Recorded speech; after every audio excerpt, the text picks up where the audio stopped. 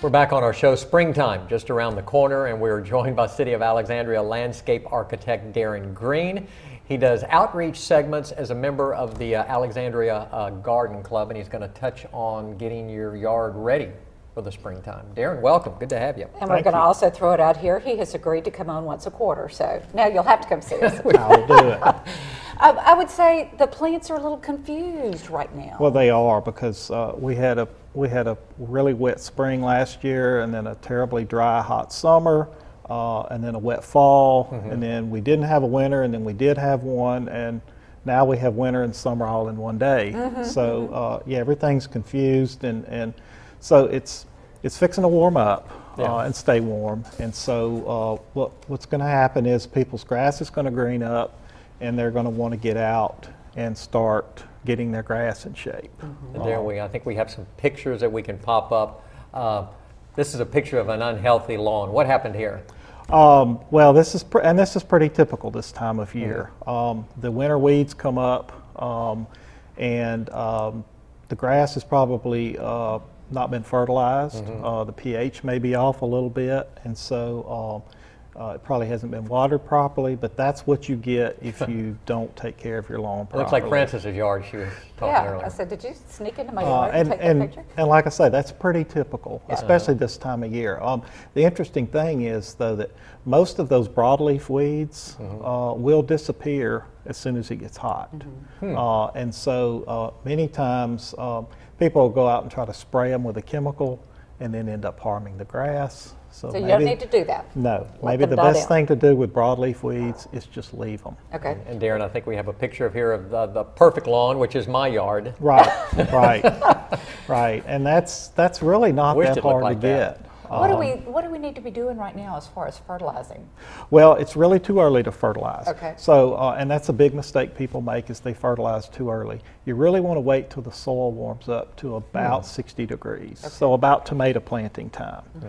And then get a soil test. If you haven't done a soil test on your yard, or if you feel like you have some fertility issues or a pH problem, then take a soil sample and go to the Ag Center and get a test. Okay. They'll tell you exactly what kind of fertilizer to use and when to apply it. Okay. And that's key.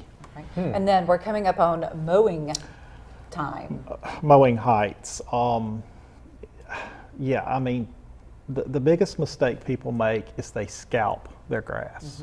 Mow it too short. Mow it too short. Yeah. No matter how short you cut your grass, it's going to grow how much it's going to grow in a week. So cutting it shorter does no good. What it does is it exposes the roots of the grass to the sun and the heat, and it also exposes the soil, which guess what? Makes more weeds. Yeah. So the higher you can mow your grass, the less weeds you're going to have, the less you're going to have to water it. And the healthier your grass will be. Right. And to me, it just looks better. Okay. I think we just showed just a minute ago a recipe for the perfect lawn. You want to touch on this a little bit, Darren? Yeah. So again, check the soil pH. That you're going to have to do a soil test for, but you can take that to the Ag Center.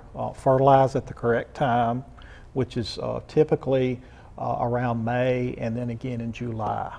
And you'll want to get a soil test to confirm that. Mowing at the proper height, 1 inch for Bermuda, 2 inch for Centipede, 3 inch for St. Augustine. Okay. If you're in doubt, as a default, just mow it high. Just mow it high. You're never gonna mess up. Good advice. Right. Good advice. And then control weeds. If you get a weed problem, if you can, just pull them up. That's really the best thing to do. Grab them by the grab roots. them by the hair of the head and pull them up. I want to ask you one question, because a lot of people do it. There's a controversy on trimming crepe myrtle trees. Yes, crepe myrtle. Yeah, crepe myrtle. Crepe myrtle. That's right. Yes. That's a common. Folks have already done it. Right. Yeah. Everyone's done it. They're bored in the winter. They don't have anything to do. Football season's over, and so the men have to get out of the house and do something. And they go murder their crepe myrtles. Right. And there is no horticultural or scientific reason to do it other than just sheer boredom. Yeah. It ruins the the sculptural quality of the tree, and you know, there's no law against it, but we Right. advise people not to do it. Yeah, there should be a law against Stop, it. stop Yes. doing it. Yeah. Darren, thanks for coming. Great thank you. information. We'll see you Ready next to go quarter. work on my yard now. I'll be back. Yeah. More to come down home, Louisiana, but first our community calendar.